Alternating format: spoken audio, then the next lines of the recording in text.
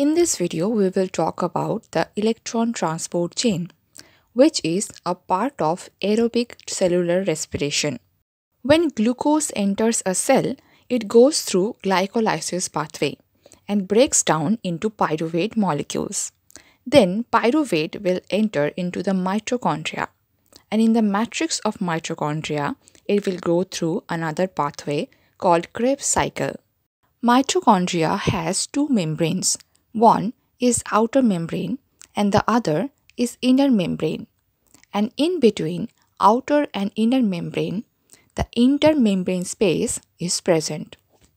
So glucose breaks down into pyruvate by the process glycolysis, and the glycolysis occurs in the cytoplasm. And the pyruvate molecule then enters the mitochondria. And inside mitochondria, it goes through another pathway, that is Krebs cycle.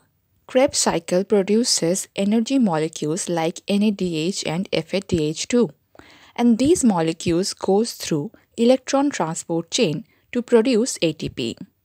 So electron transport chain is a chain of enzymes which are present in the inner membrane of mitochondria. The first enzyme of electron transport chain is NADH dehydrogenase complex, and it is also called complex 1. As the name suggests, the NADH dehydrogenase complex will dehydrogenase NADH molecule and break it down into NAD+, H+, and electrons. The released electron is collected by complex 1 and it is sent to the next complex. The name of the complex 2 is succinate dehydrogenase complex. Succinate dehydrogenase is also an enzyme of Krebs cycle. In Krebs cycle, succinate dehydrogenase is used to convert succinate to fumarate. And the electron of FADH2 in this conversion is collected by succinate dehydrogenase complex. The electron received from the complex 1 and the electrons received from FADH2, all of them are transferred to the next complex, complex number 3. And the name of the complex 3 is cytochrome reductase. And this complex will also pass the electron to the next complex, that is complex number 4 in the chain. The name of complex 4 is cytochrome C oxidase. After passing through the complex 4, the electrons will contribute in production of water molecule by binding with oxygen and H+ molecules.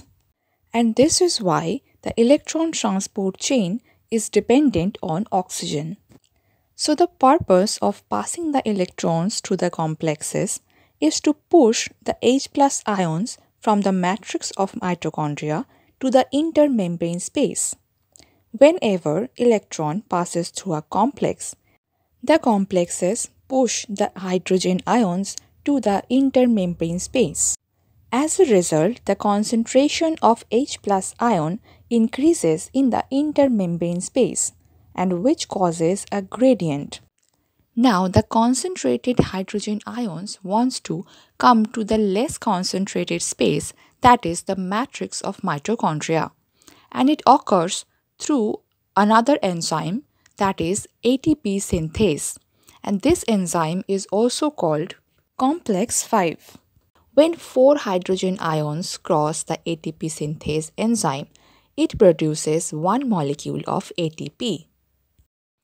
This is how electron transport chain produces ATP by passing electrons in the chain of enzymes and using the gradient of hydrogen ions.